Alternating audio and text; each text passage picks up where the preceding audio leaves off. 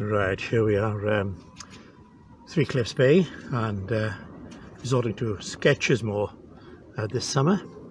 I'm working from my sketch pad, and I want to get a lovely sort of evening sort of sky. Can't beat Gower, can you? And so what I want to do is get that in there. Then I want to get a nice red in as well.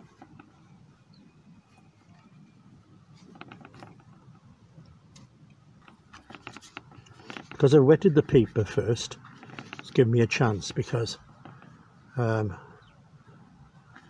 parts won't start to dry, and speed is everything. And I'm working outside. It's a beautiful day, but it does mean that you're going to battle with speed. So I don't want to be more than about 3 minutes with this, or nasty things will start happening. Parts will start drying before other parts, and I'll end up then with what's called cauliflowers. And so right now that bit is done. So what I want to do is I'm putting watercolour that's more neat now, so more on the purple side and towards the horizon there. So the red I put in was like a backdrop, and the yellow, that was as well. Now then, what I can do is get it more on the blue side for up here. So it's again, the light blue is acting like a backdrop. This is more or less staying where I'm putting it, because it's drying off now. I haven't got long. I reckon I've got about half a minute to finish this before nasty things start happening. And I can see it starting to dry off now already. So we haven't got long to get this in. So yeah, that's about it, I think. Don't want much more than that. It's going to dry a lot lighter than this, so it's not going to be in your face. It's going to be very subtle, sort of evening glows. Now, how about that? And we don't want much more than that. That's done.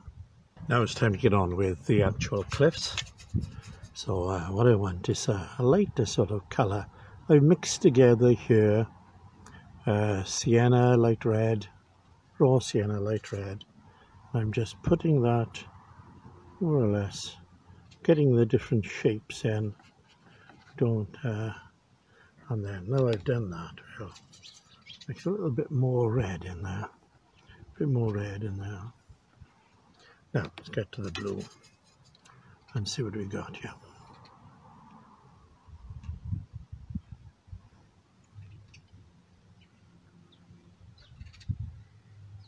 And more or less a straight edge along there.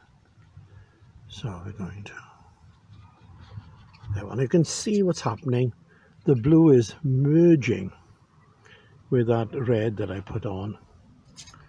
And you've got what's called wet in wet, where you let the colours just more or less merge together. Now over here we've got a bit of green. So let's get that in there now. Bit of grass coming down there, and a little bit up on there too. So we'll just put that in there like that. But you more or less got this fairly level. And what I want to do now is get some of the stronger colours in that I'll get a bit of definition in. So what it means, I'm using less water, a lot more paint, and you'll see what will happen now. So it's less water, it's more paint, and here we go. Let's now we've got a piece under there, and I want to accentuate it, and there as well. So I've still got this softness.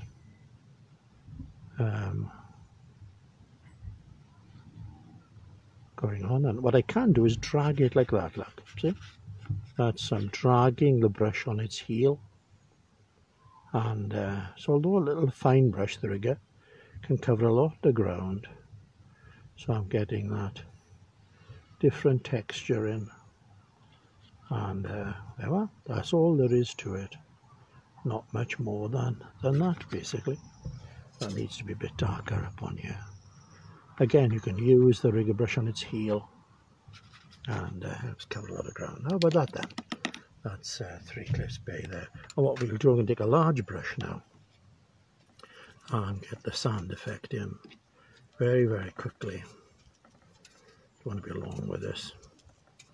Again, I'm being very rough, very quick, just to show you how watercolour can be quite relaxing, really, and not, you know, people are afraid of watercolours, and there's no need to be afraid. It's only a piece of paper, some water, so no need to be afraid at all. As long as you take areas at a time, like I am here, use big enough brushes. See now, I'm going to get the sand effect that's around here as well. You've got the stream that comes in here. If you know Three Cliffs at all, you'll know. Children sort of paddle here, and it's how about that? No better than that. Now, while that is drying, what I can do is mix red and a bit of blue, and just get the edges in here. And again, let it merge. Just let it. What you can do is try the brush and take it over there more, so it's going soft again. That's what you want. You want these soft edges. Soft edges like that. And what I can do is get this bigger brush now for this blue effect and dark colour effect that we got going on here. And let's get it in here like that. There we go. So big sweep brush, don't hang around, no. And you've got a sense of recession. Later on I'll be getting some dunes up in here and what have you, but that gives you a good idea. Well, here's the finished painting. I've put some of the dune in here to balance the cliff, some figures to give it a bit of scale, and just was so blessed that I was ministering in the Mumbles for a number of years, and amongst the lovely people and lovely church, and to have these areas of Gower more or less at your doorstep.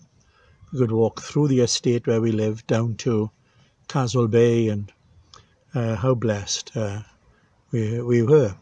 We thank God for our time there, preaching the gospel there.